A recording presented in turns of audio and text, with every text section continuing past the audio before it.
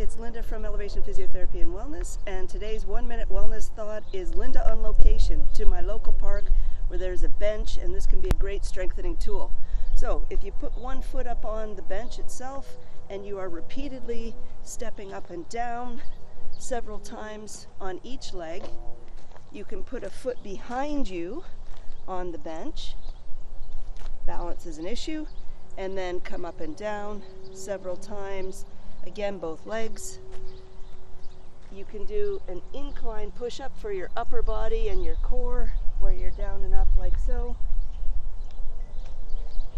Next session, we'll look at some different exercises to round out your workout. Have fun with them.